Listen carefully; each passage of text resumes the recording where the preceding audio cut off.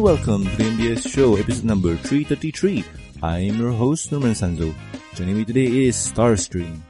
Hello. How are you doing, man? It's been fine.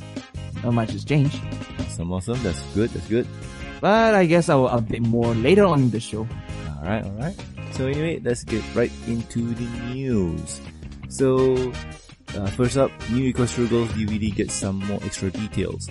So if you guys remember, there was a Equestria Girl DVD listed on the UK version of Amazon a few weeks ago, and it seems that there's a few information about said DVD. It seems that in this special DVD, you're gonna get some of the specials. If I do remember right, Forgotten Friendship and what was it again? Roller Coaster or something? Roller Coaster of Friendship. Yeah, you notice it? You seen in the thing? Yes, I seen it. It says 88 minutes. It seems like only Forgotten Friendship and Roller Coaster of Friendship without any extras. So that's kind of sucks. Is it now? Yeah, I mean, like, you don't get any extras like music videos or behind the scenes probably like that. I don't know. Or commentary, you know? Yep. Well, apparently it's Amazon UK yet again. Yeah, probably. I mean, we don't really know anything more other than that. So we'll have to wait and see. Yes. Well, it does say is that it's coming out in 22nd of October. So I guess from there we could just wait more longer and then they will just inform what else is gonna be there.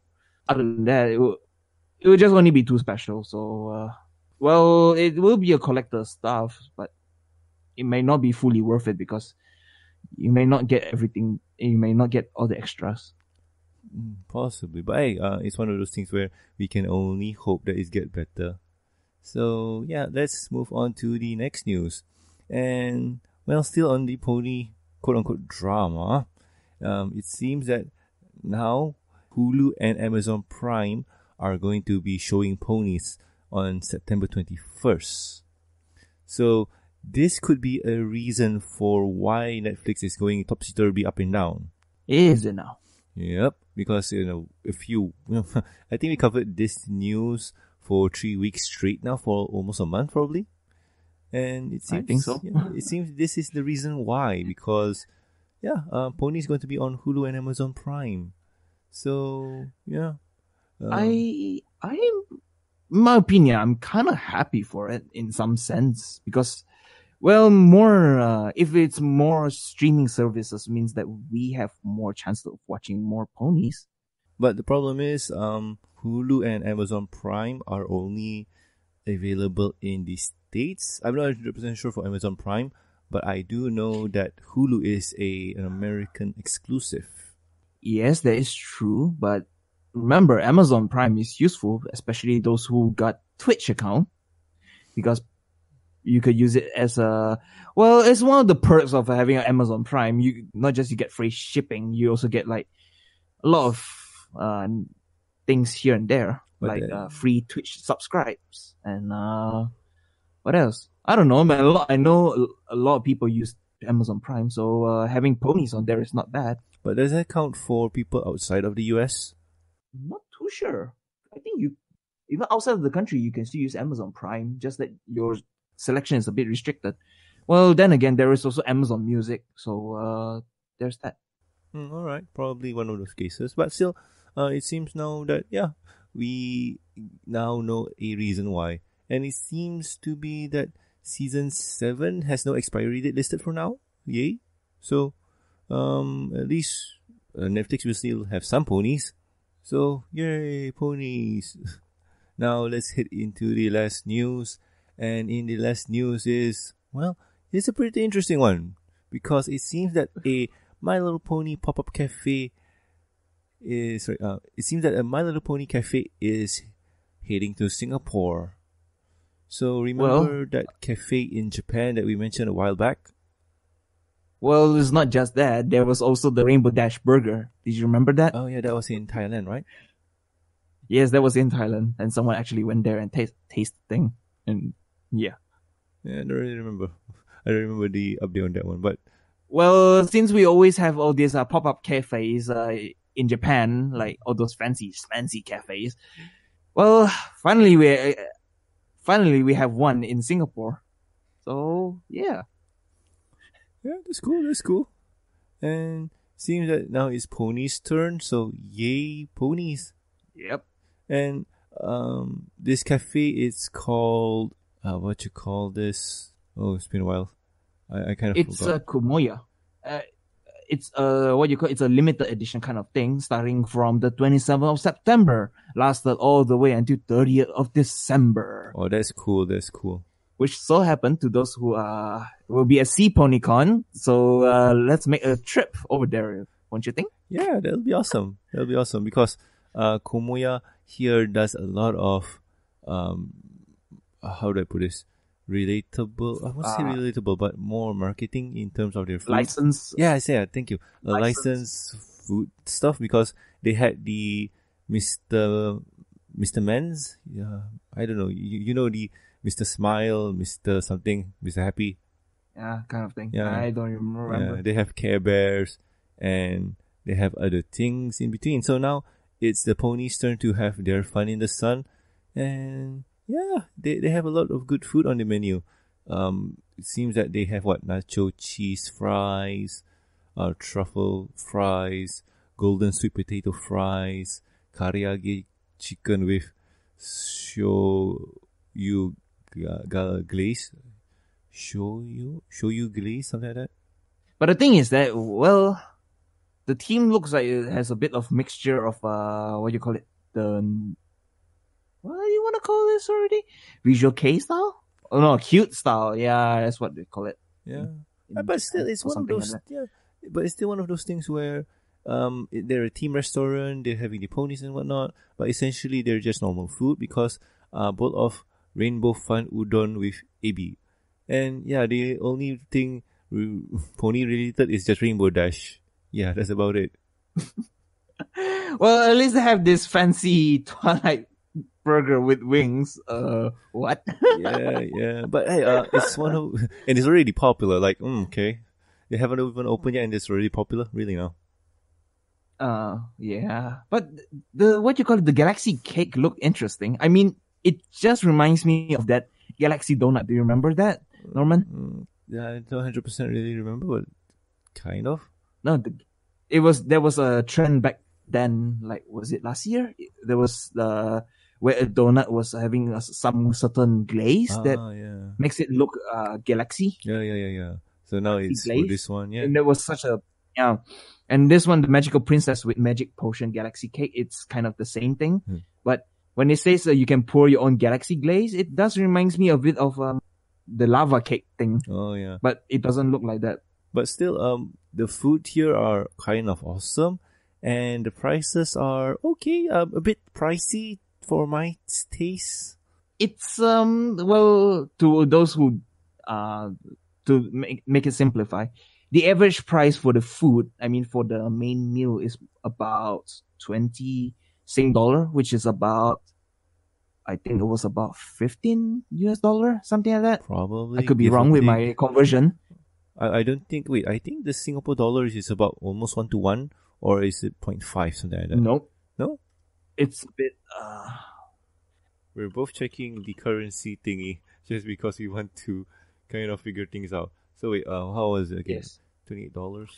Okay, so let's see, 28. Yeah, I am right. It's about $15. So the average meal is about $15. And as for the drinks, let's just say it's about $5 kind of thing. Well, to you guys, it may sound cheap for the drinks. I don't think so, man. For the food, I mean, the thing is, Norman, you do have to remember they have to pay a lot more for food. Remember, but then again, this is the Asian size, as we call it. Yeah. So it's in a sense that it's more expensive, but well, at least they have one fancy snacks, truffle fries. True. Looks fancy. But here's the thing. With all of this, there are some selected dishes that gives you free stuff. Like, for example, the Magical Princess with Magic Potion Galaxy Cake. You'll get a free Twilight key ring plush. And for, what is this? One of the mains, I think, with every order of friendship meal loves seafood curry rice. Yeah. So you buy that, you'll get a pony coin pouch and so on. So yeah, some Yep. dishes give you free gifts, awesomeness. And the drinks also, like they serve the limited edition coaster. Oh, That looks cool. very nice. Yeah. I do like the coaster. That is what you call, that is a really collectible stuff. Yeah. Those you want to collect. Those are you want to collect. But those coasters are limited edition, no pricing. For the what you call this Twilight Sparkle keyring plush, that's about $15 for free. I mean, And the pouch are not the thing is that the keyring plush and the pouch, you can literally just buy it somewhere else. But the coaster is limited, Oh, yeah, which yeah. means that once it ran out, it means it's never gonna be there. I have not seen any of the coaster patterns before. I mean, judging from my experience, that is. Yeah, but let's be honest here. These coasters are using what you would call this stock photos from, I'm guessing, the movie for this one. I don't know. I mean, the thing is that we don't even know how it actually looks like real life. I mean, it could be better than one of the coasters that I have, which I have not even used it until now because it's too precious. But I don't know, man. Like, this is one of those things where I'm scratching my chin and pondering, is it even worth it to go? Well, Norman, you should go try it out first, or maybe ask someone in Singapore to try it out first. Probably. Yeah, we will see. If any of our listeners are from Singapore and have the chance to go there, go and let us know. See how it tastes like and see if it's worth it or not. But in the end, I'm not 100% sure. Maybe I'll visit and try it out. But if not, I'll go to other places with some more fancier food. That's true. So yeah, we'll have to wait and see. Well, Norman, but you do remember that you're a foodie, right? So you kind of have to go try it out eventually. Oh yeah, true. But hey, that's or else your Instagram will be a bit sad. we will see. But anywho, that's the news for this week. And yeah, this week has been pretty slow on the news. So anywho, let's head into the next topic. And what have you been doing with our week? So Star, you said you have something to tell us. Oh yes. Well, one thing I want to say is that I finally got a job now. So tips to that. Yay! It means Congratulations. that I got some. Yeah, thank you. So no, it's not that bad.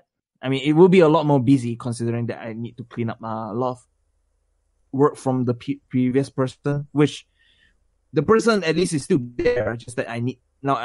They are handing over the work to me, so I still need to clean up a lot of things and then do a lot of documentation.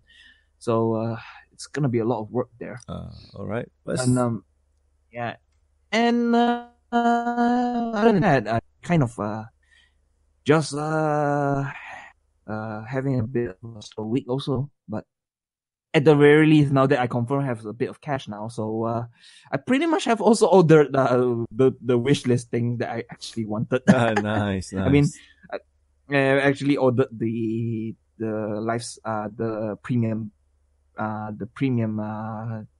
Digimon plush that I wanted for like a while now.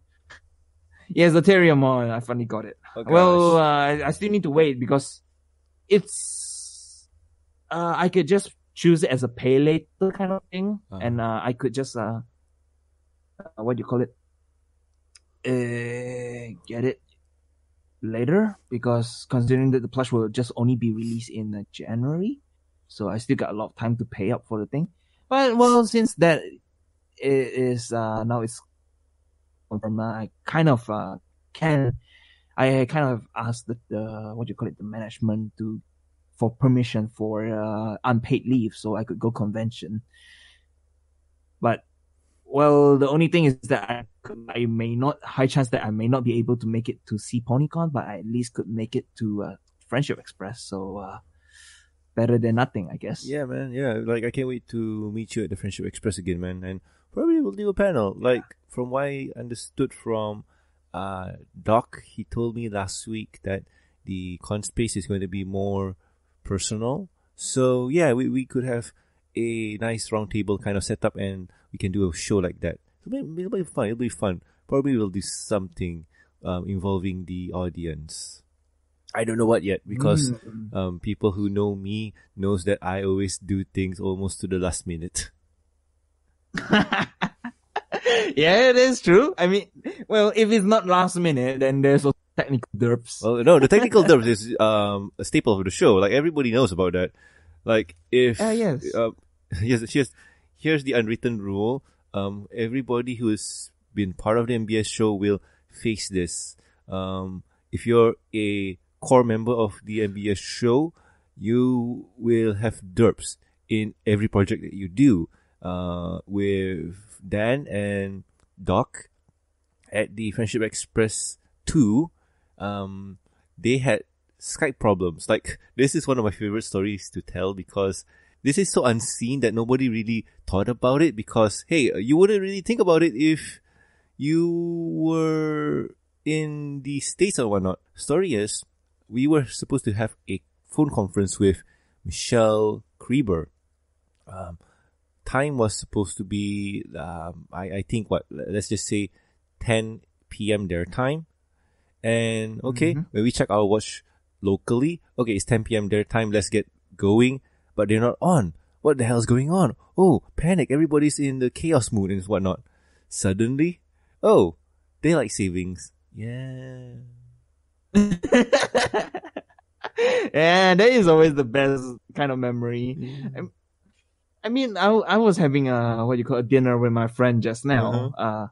So I was recalling all those fun the fun memories of conventions and whatnot. I mean, not that kind of fond memories. I just talk about the experience of my staying at hospital and whatnot.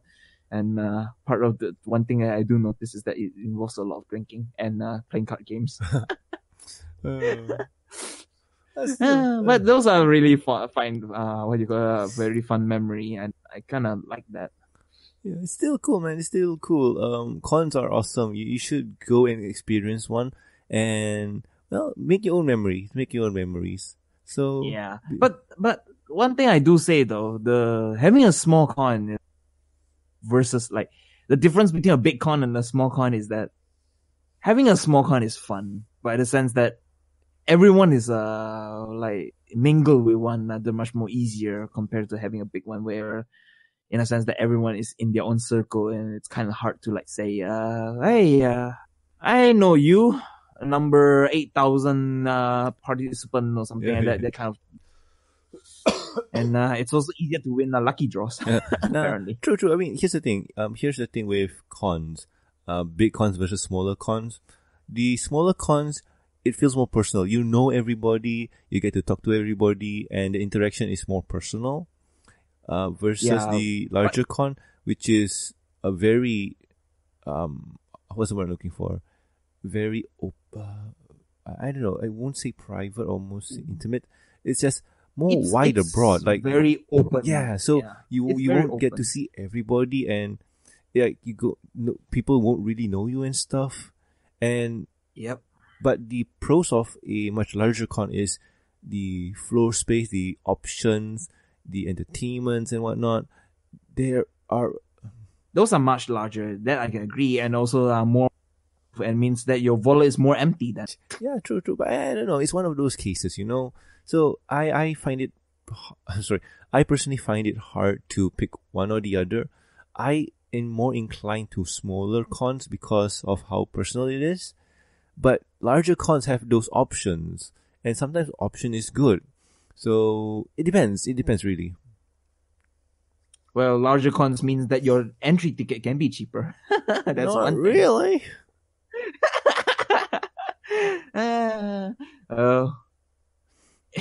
It's one of those things, I guess. Yep, true. So, anything else, man? Nope, that will be all. Alrighty then. Now, on to you, Norman. What have you been doing on this week? So, as for me, well, by the sound of my voice, you can already tell that something's wrong with me. And I think I caught a cold on top of whatever I had the past 2 weeks. So yeah, oh man, like for this month, I haven't been going 100% on my health thingy. So yeah, I don't know, man. Like I just kind of need to rest a bit and reset the sleep schedule and whatever it is. So I need to do that. for my case, I somehow managed to reset my sleep schedule Nice. ever since I got my work. So it was like kind of an instantaneous kind of thing. So Responsibilities. normally I was sleeping at, I don't know, kind of hate times. I just wish I could sleep longer, but apparently I got so tired one time. I kind of sleep at 8 p.m. and next thing I know, I wake up at 2 a.m. So I was like, God dang it. That's all right. But let's see. As for me, on the other end of being sick and whatnot, I've been playing a lot of Magic the Gathering. Magic the Gathering has been really eating up a lot of my free time, and specifically the Commander format. And you know what? I've been talking about this for the past week now, and I'm not gonna bore people about it. It's a lot of fun if you are interested in Magic, but you're too timid to dive in, but want to have a lot of fun. I would suggest buying a pre-constructed deck of the Commander series. Basically, you'll get 100 cards, and you can play it right out of the box, and that'll be fun. A lot of fun. Other than that, I've been listening to a new podcast. Surprise! Ooh. But does that improve your podcast skill? You kind of really not 100% sure. I don't want to emulate them, but the podcast I'm listening to is the Command Zone, hosted by Josh Lee Kwai and Jimmy Wong. They're a Magic the Gathering centered podcast, mostly on the Commander format. That's why the Command Zone, and it's a lot of fun. Like, they talk about the whole Magic the Gathering thing. Like, they talk about the game, the deck stuff, and basically the game. They just talk about the game's tips, strategy, and whatnot. So if you are into Magic and play Commander, I do recommend go and listen to them, and also watch their YouTube channel, same name, the Command Zone. Sometimes they show you gameplay of videos that they play. So yeah, it's a lot of fun. So other than that, that's about it. I guess Overwatch is going to be one of those things that I always play, so no need to touch upon that. Yeah, and there was also the what do you call it, the phone announcement. What? Which one? God dang it. Have you heard about the new iPhone announcement? Oh yeah. The new iPhone announcement. I already Sheesh, the name. Yeah, I already have a name for them. It's iPhone 10 Popper, iPhone 10 Standard, and iPhone 10 Legacy. I just don't understand what's with the name, for God's sake. I don't know, man. It sounds so weird. I don't know. Like the iPhone 10s, okay, well, yeah, because they're using the S series, and then the iPhone 10 Max. 10 Max, right? Like, X Max, yeah. Yes, S Max. Oy. I don't even know what to say anymore. It's so weird, the name. Yeah. It's like they really ran out of the name and then say, oh, let's just slap. Since no more 9, let's just slap everything with 10 and just slap with something with S. They make it extra small, or like make it super strong and make it max size or something. Oh god. Yeah, but that's Apple and their naming convention. But in all honesty, when it comes to phones, right? Like, in all honesty, when it comes to phone, my friend told me something yesterday where he showed me that he bought a new phone, and it's the Poco phone. Oh, China brand one? Yeah, I forgot who made the Poco phone. Was it Xiaomi or MI? Oh, it's Poco phone. Poco phone. Poco phone is by Xiaomi. Yeah, Xiaomi. Xiaomi. Yeah. Yep. So, what can I say? He told me that the Poco phone was, at least in terms of processing power, 30 times stronger than the iPhone 8, but it lacks in a few areas. But the price is about 1,270 Malaysian ringgit. It feels more what you call it a reachable kind of deal. Yeah, because in terms of iPhones cost about triple or double that price here in Malaysia. So you're not gonna get the bang for your buck. So I don't know. I mean, in all honesty, with phones, I'm not a phone guy. I don't regularly change my phone every month or year. I always use the one phone until it's lagging and forces me to change.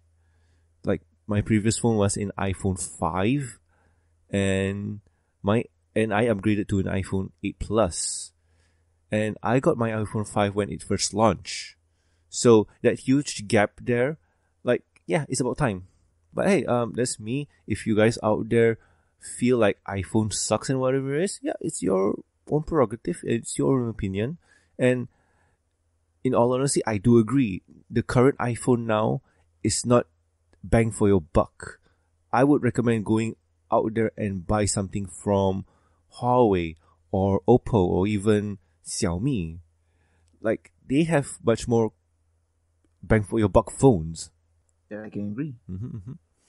But still, Star, you recently bought a new phone, right? I didn't bought a new phone. No. I didn't bought a new phone. You didn't? Nope. Unless you mean my new headphone, then Oh, yeah, no. I have two headphones right now. Because you said that you broke your iPhone. Oh yeah, I broke my iPhone, but I still have not changed. I'm still using my current iPhone 5. Okay. It's a downgrade basically, All right. and it's a bit painful considering I mentioned before I lost all my photos and everything. Oh man, that sucks. To that. Well, other than that, yeah, it's kind of sad. I mean, well, I will eventually get my new phone and whatnot.